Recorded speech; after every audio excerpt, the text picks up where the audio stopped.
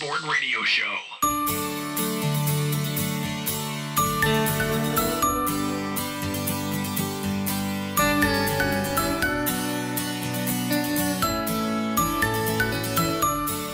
Well, welcome back to the SmorgShow Podcast. This is episode 135, February 26, 2022. And I'm your host, Chris. And I'm Allie. Hi, Allie. Hello. Welcome back to the SmorgShow Lounge. Well, thank you. It's good to be back. This is my daughter, Allie, who used to be my partner for so many years, and she went off and got married. Yeah, so it's cool that just the formula of the show, how it's evolved over the years. And, we were just talking about when the Oh, you cut my mic off. Sorry about that. With the SmorgShow Podcast, when it was first launched, 10 years ago, it started on a weekly basis, and then we did that for a year, and then it was bi-weekly, and then monthly, and then it was sporadic. But it's funny that you're back to this kind of bi-weekly format. Yeah, this is I think this is the third or fourth episode that we've done in this new format. It seems to be working well. It's more fast paced. This is SmorgShow Bites. What do you call it? Buffet Bites. Buffet Bites. It's like little more digestible. Which ties in with the whole smorgasbord theme. Exactly. We really stretched, the marketing budget. I tapped the marketing budget for, Yes, I can tell. It's to come up with that. You've done a great job. Thank you very much. Allie is filling in for the chief conspiracy correspondent, Jerome Malauskas, who ended up in the hospital because of COVID. So he's better now. It's good. I won't get into too many details, but he called me about 2 weeks ago and he said, first of all, it went to voicemail. I was watching a movie and I saw this number come up and I just said, I just can't. No, it's not the time. Not the time. I'm in the middle of a movie. I don't know. And I decided to look down, and it was a transcription of the call, and all I saw was, and it's really poorly transcribed. I couldn't. It always really is. Yeah, they never do a good job. But I saw hospital, COVID, pneumonia. I'm like, and help. No, I'm kidding. No, help. Yeah. So I listened. I pressed pause. To the movie. What a good friend you are. Yeah. So attentive. So I listened to the voicemail, and he said, I just want to let you know I'm in the hospital. I gave your name in case they need to reach you. I'm like, what am I, like the next of kin here? Oh my God. So I'm calling him back. Now I actually hit stop. I stopped the movie. I didn't just pause it. I called him back. He says, yeah, they're running some tests, blah, blah, blah. Apparently he was just having this scratchy throat, and he went to some sort of a... it sounded like a cough developed, right? The cough developed, and the emergency, whatever you call it, the critical care, one of those urgent care places. They just said, we're not going to mess with this. Why don't you just go to the hospital just to be safe? So it was more of a precautionary thing. Yeah. He was there for like 24 hours and then he was out. So he's fine now, but he's going to be out of commission here for about a month. You really led in with making that seem serious, though. Like he was in the hospital, but it was a 24-hour ordeal. But yeah, no, he's much better. Glad he's better. But yes, I am in his chair, and but we won't be going down as deep of a rabbit hole as he tends to. That's right. Bring us. It was challenging to keep him on point, I tell you, but we still managed to keep both episodes to about 20, 25 minutes the last couple of times. So, and I've been a loyal listener. Thank you. That's who's downloading it. Yeah, on all of my devices. So today, we've got a couple of things planned for you today. Oh, first of all, we record these in advance. So technically, we have a special occasion here, don't we? Oh, yeah? Yeah. Yeah. Yeah. Oh. Allie's birthday's this week. Yeah. Hey, that's right.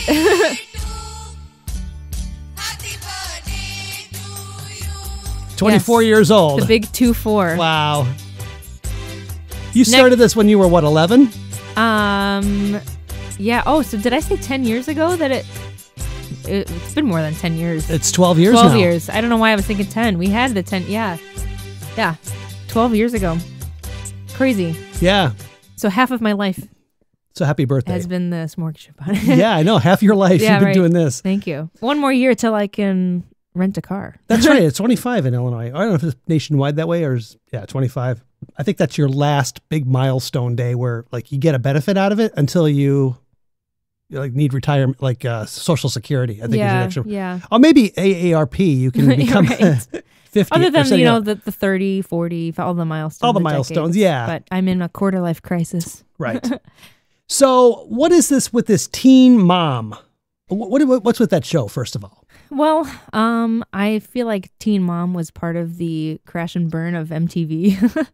Well, MTV has been on the decline for quite some time, but there's been many points in time where you thought that was the crash and burn for MTV. Going back to the early 90s, I think. Yeah, I don't even know what's on it now. Yeah. I have no idea what's on MTV. But no, I never watched Teen Mom, but I feel like it was a show maybe 15 years ago that was on. And I think it was just, hey, are you a teen? Are you going to be a mom? Be on the show, kind of like along the lines of the 16 and Pregnant show, but couldn't really give you more information than that. So that's fine. So there's a teen mom, Farrah Abraham. She's been in the news a lot apparently for different reasons, but this latest reason, it seems to be a copycat scenario of what we had talked about 2 episodes ago. Mm-hmm. Where, this comes on the heels of the launch of another celebrity business venture that we discussed. What was her name? Stephanie Matto.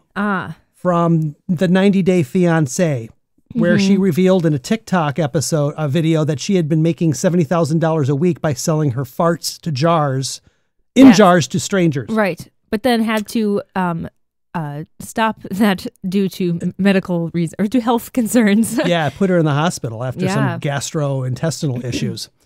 Can't force it out. Yeah, so she was, I guess, $500 to $1,000 per jar. Wow. So this Farrah, and I just let him go for free. Imagine that. Yeah, look at what you could have been doing. I know. Right? Well, Farrah Abraham, teen mom, has taken it up a notch. In a deleted video, which then resurfaced later on a teen mom fan account, Farrah, age 30, announced that she was sending her blessings in a lucky jar. In the nearly 1-minute clip, the teen mom alum explained how she did a number 1 while standing next to her toilet in the bathroom. A number 1? Isn't it the number 2? It should be a number 2. This is who wrote this? Uncultured swine? No. The reality star demonstrated how she would cork the top of the small jar and wrap it all up with saran wrap. The saran wrap would protect the tiny jar in its package. Farrah mentioned that the cotton ball keeps the smell. It's more absorbent. I guess so. Kind of like Stephanie Matto, where she was putting these little flower petals. Yeah, that's a nice addition. Nice little addition, I appreciate that little touch. Then she would send the jar out to whoever ordered it with a special message on it and add the follower's name. So because we have a great investigative journalist staff here, we have unearthed the video of her announcing her product. Let's go to Great. it. Yeah. Hey, love. So real quick, I wanted to show you how I in a jar and I send it to you. Ooh, so cool. And you get a video of me making it for you.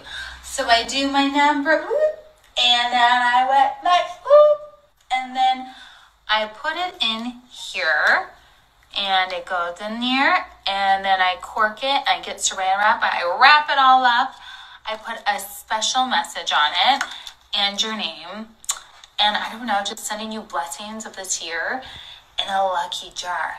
And I found that the cotton ball keeps the smell the best ever, and the saran wrap protects this, and some bubble wrap in a little package, and next day shipping, boom, right to you.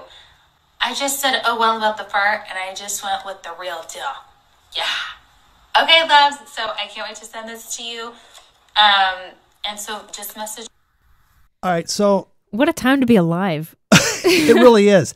I don't get the sense that she's as serious about this business. I think she just did a video. Clearly not an entrepreneur. No, I don't get the sense that this has got the same kind of momentum as the other business. I think it is commentary on, the fart in a jar and how, hey, I'm going to take it to the next level.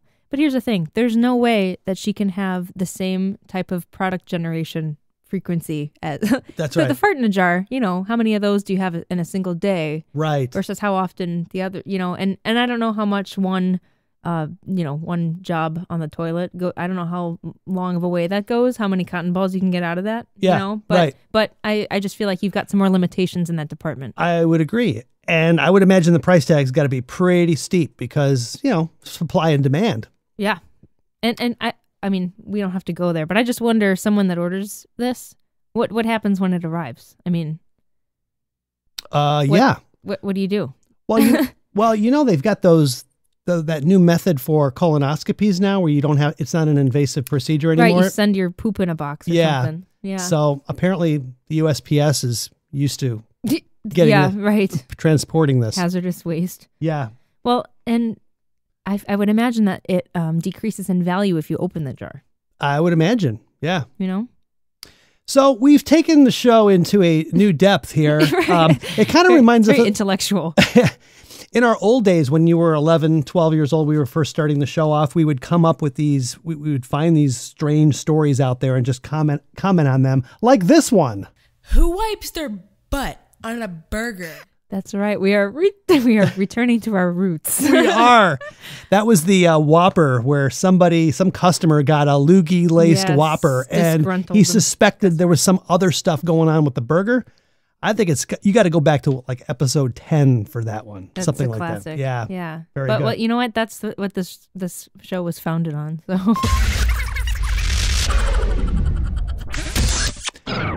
So, Allie, there are a few people that can say that they have driven their car around for 3 days and failed to notice that they had a naked stowaway in the trunk of their car. But that is exactly what happened recently to a Canadian woman. I'm sorry. Mind repeating that again? For 3 days, Bethany Corker, a resident of Neoma, British Columbia, spent a considerable amount of time in her car. Corker recalled that she'd been to work twice, to the grocery store, went on a sushi run, and also to the gas station. No word to say whether she got the sushi from the gas station. I think they were two different trips, so well, that's probably good. I know you have something to say about gas station sushi. Oh, I do. Yeah. But before I get into this, here's Bethany Corker in her own words, describing what happened. Hat tip to BuzzFeed News. Well, at first I thought someone was playing a prank on me, and then when I realized what was happening, I just kept my phone recording because I wasn't too sure what was going to happen. Like, I had no idea who this guy was. I didn't know if he was dangerous, and he'd been in my trunk for 3 days and didn't say a single word. We'd been to the grocery store together, we got sushi together, we got gas together. Like, he'd been to work with me twice, like, not a single word. She seems a little too cheery for the situation. Well, apparently she's joking about it now, but at the time it was pretty traumatic. I would imagine. Yeah.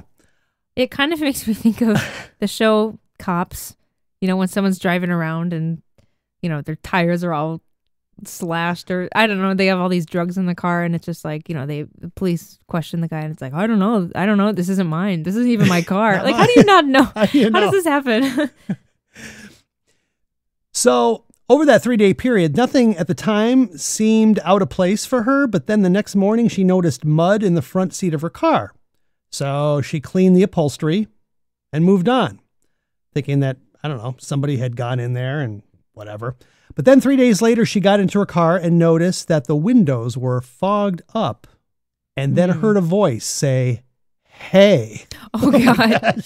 Run. So Corker looked around, didn't see anyone, but quickly realized that the phantom voice was coming from the trunk of her car, and suffered an even further shock when she discovered that the disembodied voice belonged to a naked man. Oh, God. Corker immediately began recording the bizarre interaction, which was heard in the video, asking the man if he was naked. Corker said she immediately phoned the police, who quickly responded to the scene and escorted the man out of her trunk to take him into custody. So let's hear the story as Bethany Corker describes it. So it starts Saturday evening. I had left my doors unlocked because I live in a safe neighborhood. I didn't really think anything of it. And then the next morning I went outside to start my car, and there was just mud all over my seat. And I was like, what happened? I'm like standing here in the fucking rain right now, so fucking confused. It looks like someone rolled around in fucking mud and then got into my car. I ended up calling my buddy and we went and got it all cleaned up. So I'm like screaming about all the mud in my seat. Meanwhile, apparently in my trunk the whole time, I'm like screaming about cleaning it up because I'm like, what happened? And I came to the conclusion that someone had slept in my car overnight. After I get it all cleaned up, like I went and got groceries, I got gas, I got sushi, and this guy was just in my trunk the whole time and I had no idea. And then the next day is like Monday, so I got to work and I had asked someone to bring me like a dehumidifier and a heater because my seats were soaking wet from cleaning them. And so I put that in the vehicle overnight Monday. And it had gone down to like -10 where I live because in the morning it was like -3 when I woke up. So if I hadn't put the dehumidifier and the heater in, he might have frozen to death in my trunk with me not knowing he was there. I don't use my trunk at all. So Tuesday morning rolls around and I get in my car and it's like nice and dehumidified, but it smelled a little bit weird, but I didn't really think anything of it. So I got to work and worked through the whole day. And then I was leaving work, so I like unlocked my car and I reached across and I hear, hey, and I look and there's like a face staring at me and he's like, can you let me out? And I like pulled out my phone and I started recording because I thought someone was messing with me. Why are you in my trunk and are you naked? Yeah. What? It's a rite of passage. To be, how did you get in there? I'm the son of the Pope. What the